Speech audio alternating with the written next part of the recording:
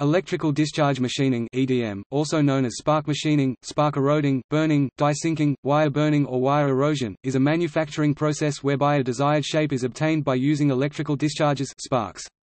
Material is removed from the workpiece by a series of rapidly recurring current discharges between two electrodes, separated by a dielectric liquid and subject to an electric voltage. One of the electrodes is called the tool electrode, or simply the tool or electrode, while the other is called the workpiece electrode, or workpiece. The process depends upon the tool and workpiece not making actual contact. When the voltage between the two electrodes is increased, the intensity of the electric field in the volume between the electrodes becomes greater than the strength of the dielectric, at least in some places, which breaks down, allowing current to flow between the two electrodes. This phenomenon is the same as the breakdown of a capacitor condenser, see also breakdown voltage. As a result, material is removed from the electrodes. Once the current stops or is stopped, depending on the type of generator, new liquid dielectric is usually conveyed into the inter-electrode volume, enabling the solid particles debris to be carried away and the insulating properties of the dielectric to be restored. Adding new liquid dielectric in the inter-electrode volume is commonly referred to as flushing. Also, after a current flow, the difference of potential between the electrodes is restored to what it was before the breakdown, so that a new liquid dielectric breakdown can occur.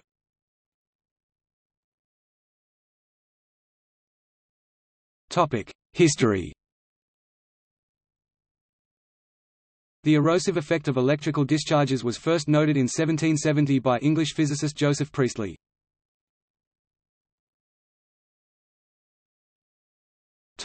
Die-sink EDM. Two Russian scientists, B.R. Lazarenko and N.I. Lazarenko, were tasked in 1943 to investigate ways of preventing the erosion of tungsten electrical contacts due to sparking. They failed in this task but found that the erosion was more precisely controlled if the electrodes were immersed in a dielectric fluid. This led them to invent an EDM machine used for working difficult-to-machine materials such as tungsten. The Lazarenko's machine is known as an RC-type machine, after the resistor-capacitor circuit (RC circuit) used to charge the electrodes. Simultaneously but independently, an American team, Harold Stark, Victor Harding, and Jack Beaver, developed an EDM machine for removing broken drills and taps from aluminium castings. Initially constructing their machines from feeble electric etching tools, they were not very successful. But more powerful sparking units, combined with automatic spark repetition and fluid replacement with an electromagnetic interrupter arrangement, produced practical machines. Stark, Harding, and Beaver's machines were able to produce 60 sparks per second. Later machines based on their design used vacuum tube circuits that were able to produce thousands of sparks per second, significantly increasing the speed of cutting.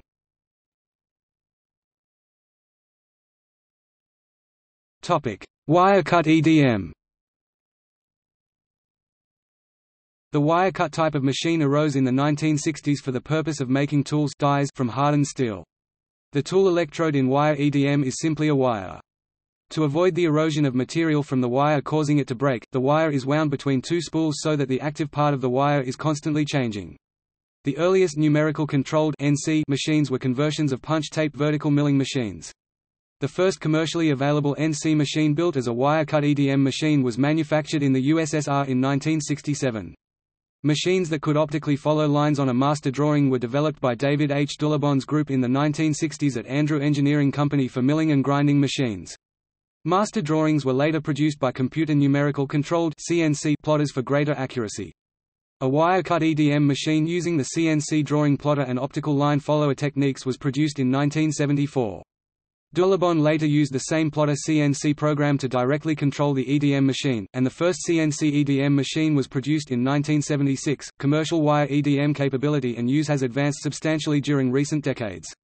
Feed rates have increased and surface finish can be finely controlled. Topic: Generalities. Electrical discharge machining is a machining method primarily used for hard metals or those that would be very difficult to machine with traditional techniques. EDM typically works with materials that are electrically conductive, although methods have also been proposed for using EDM to machine insulating ceramics. EDM can cut intricate contours or cavities in pre-hardened steel without the need for heat treatment to soften and reharden them. This method can be used with any other metal or metal alloy such as titanium, Hastelloy, Kovar, and Inconel. Also, applications of this process to shape polycrystalline diamond tools have been reported. EDM is often included in the non-traditional or non-conventional Group of machining methods together with processes such as electrochemical machining (ECM), water jet cutting (WJ, AWJ), laser cutting, and opposite to the conventional group turning, milling, grinding, drilling, and any other process whose material removal mechanism is essentially based on mechanical forces. Ideally, EDM can be seen as a series of breakdown and restoration of the liquid dielectric in between the electrodes. However, caution should be exerted in considering such a statement because it is an idealized model of the process, introduced to describe the fundamental ideas underlying the process. Yet, any practical application involves many aspects that may also need to be considered. For instance, the removal of the debris from the inter-electrode volume is likely to be always partial. Thus the electrical properties of the dielectric in the inter-electrode's volume can be different from their nominal values and can even vary with time. The inter-electrode distance, often also referred to as spark gap, is the end result of the control algorithms of the specific machine used. The control of such a distance appears logically to be central to this process. Also, not all of the current between the dielectric is of the ideal type described above. The spark gap can be short-circuited by the debris. The control system of the electrode may fail to react quickly enough to prevent the two electrodes, tool and workpiece, from coming into contact, with a consequent short circuit. This is unwanted because a short circuit contributes to material removal differently from the ideal case. The flushing action can be inadequate to restore the insulating properties of the dielectric so that the current always happens in the point of the inter-electrode volume. This is referred to as arcing, with a consequent unwanted change of shape damage of the tool electrode and workpiece. Ultimately, a description of this process in a suitable way for the specific purpose at hand is what makes the EDM area such a rich field for further investigation and research. To obtain a specific geometry, the EDM tool is guided along the desired path very close to the work. Ideally, it should not touch the workpiece, although in reality this may happen due to the performance of the specific motion control in use. In this way, a large number of current discharges, colloquially also called sparks, happen, each contributing to the removal of material from both tool and workpiece, where small craters are formed. The size of the craters is a function of the technological parameters set for the specific job at hand. They can be with typical dimensions ranging from the nanoscale in micro-EDM operations to some hundreds of micrometers in roughing conditions. The presence of these small craters on the tool results in the gradual erosion of the electrode. This erosion of the tool electrode is also referred to as wear. Strategies are needed to counteract the detrimental effect of the wear on the geometry of the workpiece. One possibility is that of continuously replacing the tool electrode during a machining operation. This is what happens if a continuously replaced wire is used as electrode. In this case, the correspondent EDM process is also called Wire EDM. The tool electrode can also be used in such a way that only a small portion of it is actually engaged in the machining process and this portion is changed on a regular basis. This is, for instance, the case when using a rotating disc as a tool electrode. The corresponding process is often also referred to as EDM grinding. A further strategy consists in using a set of electrodes with different sizes and shapes during the same EDM operation. This is often referred to as multiple electrode strategy, and is most common when the tool electrode replicates in negative the wanted shape and is advanced towards the blank along a single direction, usually the vertical direction, i.e. z-axis.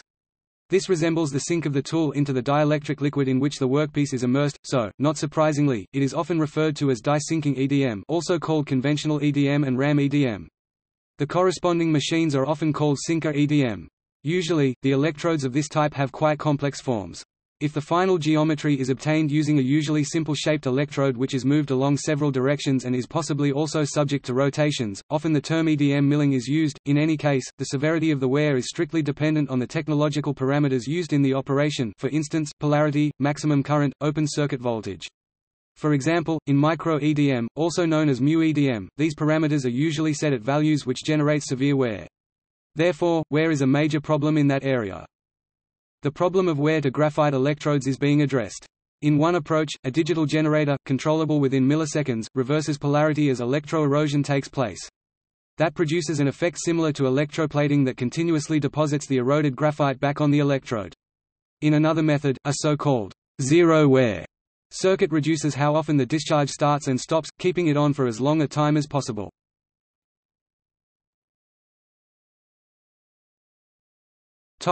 Definition of the technological parameters. Difficulties have been encountered in the definition of the technological parameters that drive the process. Two broad categories of generators, also known as power supplies, are in use on EDM machines commercially available, the group based on RC circuits and the group based on transistor-controlled pulses. In the first category, the main parameters to choose from at setup time are the resistances of the resistors and the capacitances of the capacitors. In an ideal condition, these quantities would affect the maximum current delivered in a discharge, which is expected to be associated with the charge accumulated on the capacitors at a certain moment in time. Little control, however, is expected over the time duration of the discharge, which is likely to depend on the actual spark gap conditions, size and pollution at the moment of the discharge. The RC circuit generator can allow the user to obtain short time durations of the discharges more easily than the pulse-controlled generator, although this advantage is diminishing with the development of new electronic components. Also, the open circuit voltage, i.e. the voltage between the electrodes when the dielectric is not yet broken, can be identified as steady-state voltage of the RC circuit. In generators based on transistor control, the user is usually able to deliver a train of pulses of voltage to the electrodes. Each pulse can be controlled in shape, for instance, quasi-rectangular. In particular, the time between two consecutive pulses and the duration of each pulse can be set. The amplitude of each pulse constitutes the open circuit voltage. Thus, the maximum duration of discharge is equal to the duration of a pulse of voltage in the train. Two pulses of current are then expected not to occur for a duration equal or larger than the time interval between two consecutive pulses of voltage. The maximum current during a discharge that the generator delivers can also be controlled. Because other sorts of generators may also be used by different machine builders, the parameters that may actually be set on a particular machine will depend on the generator manufacturer. The details of the generators and control systems on their machines are not always easily available to their user. This is a barrier to describing unequivocally the technological parameters of the EDM process. Moreover, the parameters affecting the phenomena occurring between tool and electrode are also related to the controller of the motion of the electrodes. A framework to define and measure the electrical parameters during an EDM operation directly on inter-electrode volume with an oscilloscope external to the machine has been recently proposed by Ferry et al. These authors conducted their research in the field of mu EDM, but the same approach can be used in any EDM operation. This would enable the user to estimate directly the electrical parameters that affect their operations without relying upon machine manufacturers' claims. When machining different materials in the same setup conditions, the actual electrical parameters of the process are significantly different. Material removal mechanism. The first serious attempt of providing a physical explanation of the material removal during electric discharge machining is perhaps that of Van Dyke. Van Dyke presented a thermal model together with a computational simulation to explain the phenomena between the electrodes during electric discharge machining. However, as Van Dyke himself admitted in his study, the number of assumptions made to overcome the lack of experimental data at that time was quite significant. Further models of what occurs during electric discharge machining in terms of heat transfer were developed in the late 80s and early 90s, including an investigation at Texas A&M University with the support of AGIE, now Agicamals. It resulted in 3 scholarly papers, the first presenting a thermal model of material removal on the cathode, the second presenting a thermal model for the erosion occurring on the anode, and the third introducing a model describing the plasma channel formed during the passage of the discharge current through the dielectric liquid. Validation of these models is supported by experimental data provided by AGIE. These models give the most authoritative support for the claim that EDM is a thermal process, removing material from the two electrodes because of melting or vaporization, along with pressure dynamics established in the spark gap by the collapsing of the plasma channel. However, for small discharge energies the models are inadequate to explain the experimental data. All these models hinge on a number of assumptions from such disparate research areas as submarine explosions, discharges in gases, and failure of transformers, so it is not surprising that alternative models have been proposed more recently in the literature trying to explain the EDM process. Among these, the model from Singh and Ghosh reconnects the removal of material from the electrode to the presence of an electrical force on the surface of the electrode that could mechanically remove material and create the craters. This would be possible because the material on the surface has altered mechanical properties due to an increased temperature caused by the passage of electric current. The authors' simulations showed how they might explain EDM better than a thermal model, melting or evaporation, especially for small discharge energies, which are typically used in mu EDM and in finishing operations. Given the many available models, it appears that the material removal mechanism in EDM is not yet well understood and that further investigation is necessary to clarify it, especially considering the lack of experimental scientific evidence to build and validate the current EDM models. This explains an increased current research effort in related experimental techniques. In this conclusion, there are following major factors are achieved during machining operations. Resulting foremost conclusions can be stated from review of work in this area that EDM performance is generally evaluated on the basis of Tour, MRR, RA and hardness. In material removal rate (MRR) from all selected parameters, spark current I is the most significant input factor affecting the machining of workpiece. The performance is affected by discharge current, pulse on time, pulse off time, duty cycle, voltage for EDM. For tool wear rate from the all selected parameters, spark current I is the most significant input factor affecting the machining of workpiece, followed by spark time and voltage. Innovative technology in the EDM is unceasingly progressing to make this procedure further appropriate for the machining. In the field of manufacturing, additional attention is on the optimization of the method by dropping the number of electrode.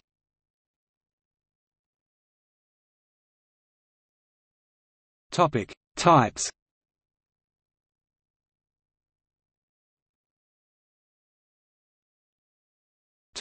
Sinker EDM. Sinker EDM, also called cavity-type EDM or volume EDM, consists of an electrode and workpiece submerged in an insulating liquid such as, more typically, oil or, less frequently, other dielectric fluids. The electrode and workpiece are connected to a suitable power supply. The power supply generates an electrical potential between the two parts. As the electrode approaches the workpiece, dielectric breakdown occurs in the fluid, forming a plasma channel, and a small spark jumps. These sparks usually strike one at a time, because it is very unlikely that different locations in the inter-electrode space have the identical local electrical characteristics which would enable a spark to occur simultaneously in all such locations. These sparks happen in huge numbers at seemingly random locations between the electrode and the workpiece. As the base metal is eroded, and the spark gap subsequently increased, the electrode is lowered automatically by the machine so that the process can continue uninterrupted. Several 100,000 sparks occur per second, with the actual duty cycle carefully controlled by the setup parameters. These controlling cycles are sometimes known as on-time and off-time, which are more formally defined in the literature. The on-time setting determines the length or duration of the spark. Hence, a longer on-time produces a deeper cavity for that spark and all subsequent sparks for that cycle, creating a rougher finish on the workpiece. The reverse is true for a shorter on-time. Off-time is the period of time between sparks. A longer off-time, for example, allows the flushing of dielectric fluid through a nozzle to clean out the eroded debris, thereby avoiding a short circuit. These settings can be maintained in microseconds. The typical part geometry is a complex 3D shape, often with small or odd-shaped angles. Vertical, orbital, vectorial, directional, helical, conical, rotational, spin and indexing machining cycles are also used.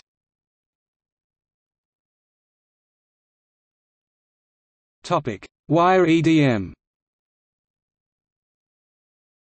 In wire electrical discharge machining (WEDM), also known as wire-cut EDM and wire cutting, a thin single-strand metal wire, usually brass, is fed through the workpiece, submerged in a tank of dielectric fluid, typically deionized water. Wire-cut EDM is typically used to cut plates as thick as 300 mm and to make punches, tools, and dies from hard metals that are difficult to machine with other methods. The wire, which is constantly fed from a spool, is held between upper and lower diamond guides which is centered in a water nozzle head. The Chalmers RoboFill 300 uses carbide guides. The guides, usually CNC-controlled, move in the XY plane. On most machines, the upper guide can also move independently in the ZUV axis, giving rise to the ability to cut tapered and transitioning shapes, circle on the bottom, square at the top for example. The upper guide can control axis movements in the G-code standard, XYUVIJKL. This allows the wire-cut EDM to be programmed to cut very intricate and delicate shapes. The upper and lower diamond guides are usually accurate to 0.004 mm (0.16 mils), and can have a cutting path or kerf as small as 0.021 mm (0.83 mils) using 0.02 mm (0.79 mils) wire, though the average cutting kerf that achieves the best economic cost and machining time is 0.335 mm (13.2 mils) using 0.25 mm (9.8 mils) brass wire. The reason that the cutting width is greater than the width of the wire is because sparking occurs from the sides of the wire to the workpiece, causing erosion. This overcut is necessary. For many applications it is adequately predictable and therefore can be compensated for instance in micro-EDM this is not often the case. Spools of wire are long. An 8 kg spool of 0.25 mm wire is just over 19 km in length. Wire diameter can be as small as 20 micrometers (0.79 mils), and the geometry precision is not far from plus or minus 1 micrometer (0.039 mils). The wire cut process uses water as its dielectric fluid, controlling its resistivity and other electrical properties with filters and PID-controlled deionizer units. The water flushes the cut debris away from the cutting zone. Flushing is an important factor in determining the maximum feed rate for a given material thickness. Along with tighter tolerances, multi-axis EDM wire cutting machining centers have added features such as multi-heads for cutting two parts at the same time, controls for preventing wire breakage, automatic self-threading features in case of wire breakage, and programmable machining strategies to optimize the operation. Wire-cutting EDM is commonly used when low residual stresses are desired, because it does not require high cutting forces for removal of material. If the energy, power per pulse is relatively low as in finishing operations, little change in the mechanical properties of a material is expected due to these low residual stresses, although material that hasn't been stress-relieved can distort in the machining process. The workpiece may undergo a significant thermal cycle, its severity depending on the technological parameters used. Such thermal cycles may cause formation of a recast layer on the part and residual tensile stresses on the workpiece. If machining takes place after heat treatment, dimensional accuracy will not be affected by heat treat distortion.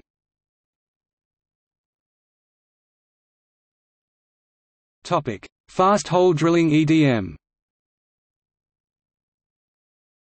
Fast hole drilling EDM was designed for producing fast, accurate small and deep holes.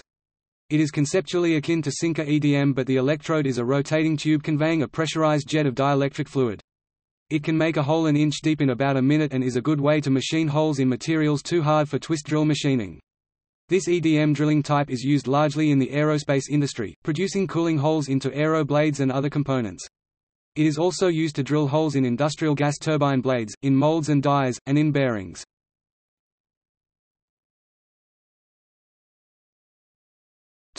Applications.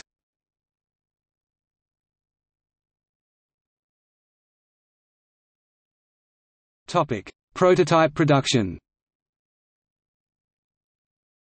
The EDM process is most widely used by the mold-making, tool, and die industries, but is becoming a common method of making prototype and production parts, especially in the aerospace, automobile and electronics industries in which production quantities are relatively low. In Sinker EDM, a graphite, copper tungsten, or pure copper electrode is machined into the desired negative shape and fed into the workpiece on the end of a vertical ram.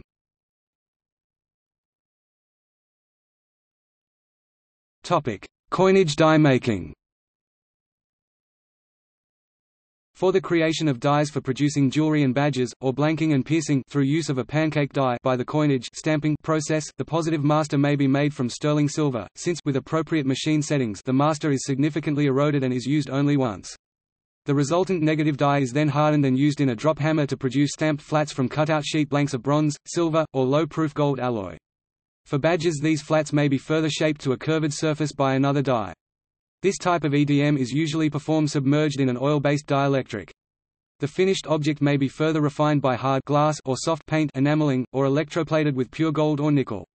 Softer materials such as silver may be hand-engraved as a refinement.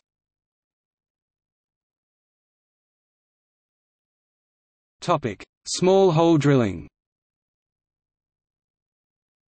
Small hole drilling EDM is used in a variety of applications. On wire-cut EDM machines, small hole drilling EDM is used to make a through hole in a workpiece through which to thread the wire for the wire-cut EDM operation. A separate EDM head specifically for small hole drilling is mounted on a wire-cut machine and allows large hardened plates to have finished parts eroded from them as needed and without pre-drilling. Small hole EDM is used to drill rows of holes into the leading and trailing edges of turbine blades used in jet engines. Gas flow through these small holes allows the engines to use higher temperatures than otherwise possible. The high temperature, very hard, single crystal alloys employed in these blades makes conventional machining of these holes with high aspect ratio extremely difficult, if not impossible. Small hole EDM is also used to create microscopic orifices for fuel system components, spinnerets for synthetic fibers such as rayon, and other applications. There are also standalone small hole drilling EDM machines with an XY axis, also known as a super drill or hole popper, that can machine blind or through holes. EDM drills bore holes with a long brass or copper tube electrode that rotates in a chuck with a constant flow of distilled or deionized water flowing through the electrode as a flushing agent and dielectric. The electrode tubes operate like the wire in wire-cut EDM machines, having a spark gap and wear rate. Some small hole drilling EDMs are able to drill through 100 mm of soft or through hardened steel in less than 10 seconds, averaging 50% to 80% wear rate. Holes of 0.3 mm to 6.1 mm can be achieved in this drilling operation. Brass electrodes are easier to machine but are not recommended for wire-cut operations due to eroded brass particles causing brass-on-brass wire breakage, therefore copper is recommended.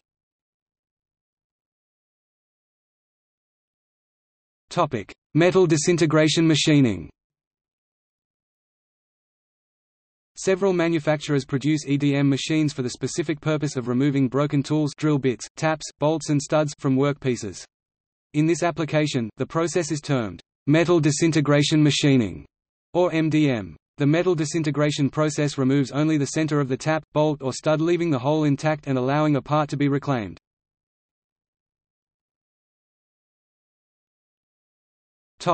Closed-loop manufacturing. Closed-loop manufacturing can improve the accuracy and reduce the tool costs.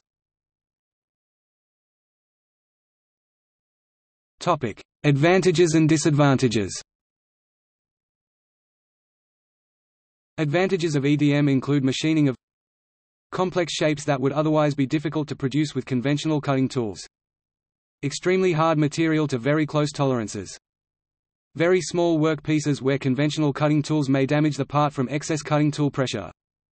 There is no direct contact between tool and work piece. Therefore, delicate sections and weak materials can be machined without perceivable distortion. A good surface finish can be obtained. A very good surface may be obtained by redundant finishing paths. Very fine holes can be attained. Tapered holes may be produced. Pipe or container internal contours and internal corners down to R.001. Disadvantages of EDM include difficulty finding expert machinists, the slow rate of material removal, potential fire hazard associated with use of combustible oil-based dielectrics, the additional time and cost used for creating electrodes for Sinker EDM. Reproducing sharp corners on the workpiece is difficult due to electrode wear. Specific power consumption is very high. Power consumption is high. Overcut is formed. Excessive tool wear occurs during machining. Electrically non-conductive materials can be machined only with specific setup of the process.